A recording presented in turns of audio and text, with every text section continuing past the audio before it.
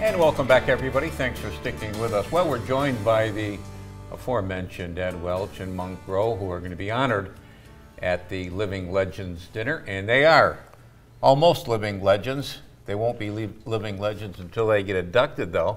But anyway, congratulations to both of you. That's quite the honor. Thanks, Joe. Yeah. You know, let's start with you, Monk.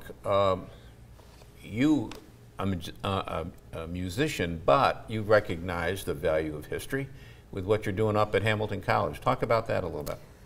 Next spring will mark 25 years since we started this project at Hamilton College. It's called the Phileas Jazz Archive, and it was named after Milt Phileas, class of '44, whose idea it was.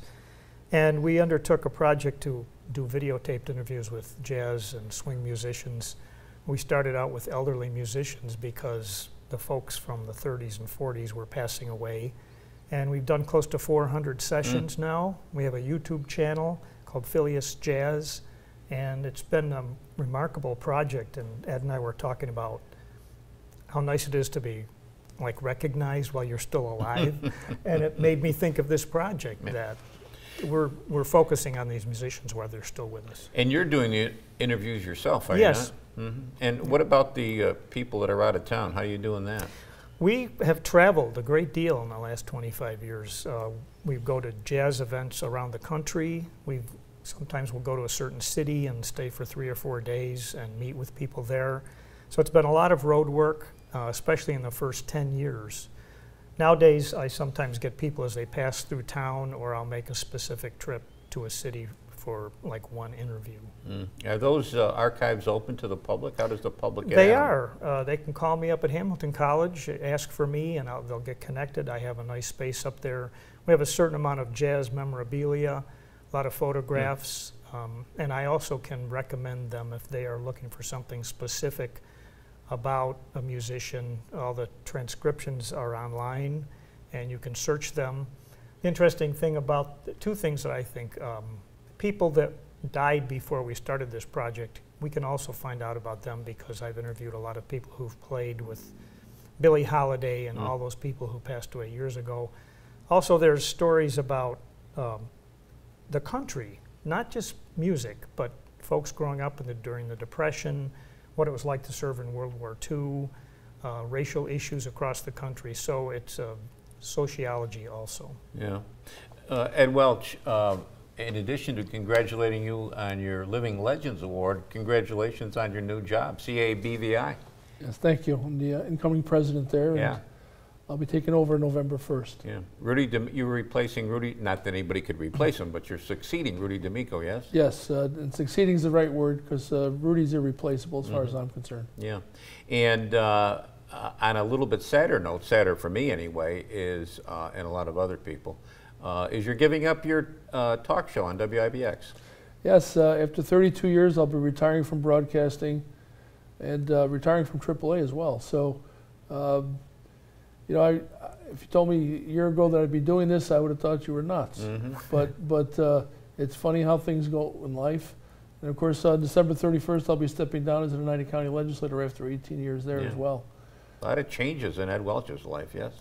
You know, I like doing different things. You know, growing up, George Plimpton was my favorite author. And of course, as you know, he did everything. Yeah. And I always thought that inspired me to want to try different things in life, although I never saw myself playing professional football or some of the other things that George did. But I think what I learned from him was you can do anything you want in life, and life's a big buffet, and you should do different things. Yeah. And I've been fortunate that I've had an opportunity to do things, and everything I do I love. So I never, so to speak, get bored or tired with the things that I do. I just want to try different things and do different things.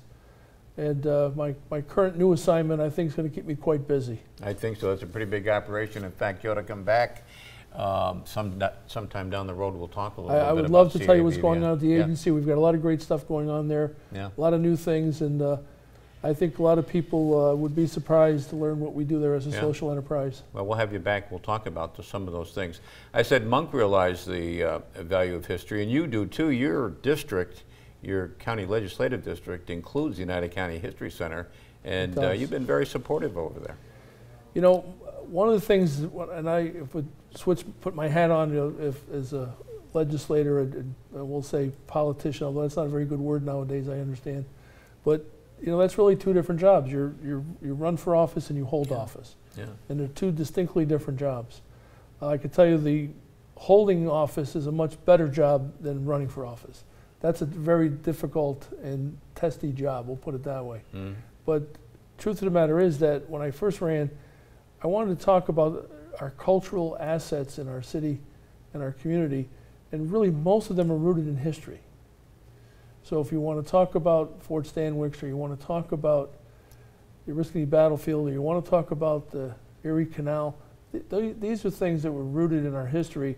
And of course, when we think of when the base left back in '95 and the downturn that this community took, one of the things we had to build it back up was our cultural assets and our historical assets. So I believe that much of what we've accomplished in the last 18 years has been played on taking to our strengths and making those advantages for us. And I think we've done that in many, many ways. Mm-hmm. So without history and our ability to rely on it here in the Mohawk Valley, we didn't have a whole lot to offer when industry left here. And I think it was our rich history and our culture here that we were able to build it back upon and rebuild ourselves. Yeah. We've had a lot of history of musicians in this area, including yourself. We have indeed. Yeah. In fact, I was very fortunate when I arrived here in 1974 that... From where, Monk? From Rochester. I went to school at SUNY Fredonia, and then I ended up here. I taught at VVS for short 5 years. But there was a very healthy music scene, and I got to get my second education from playing with the Montalbanos and Dolores Mancuso and all those folks, and Sal Alberico, who I noticed received a Living Legend Award years ago. So that was really my second education, and since then I've played about every kind of gig imaginable. Yeah, yeah. And, I know, I see you all over the place. We come back, we'll talk some more about your gigs, and we'll talk some more with Ed Welch. Short break, right back.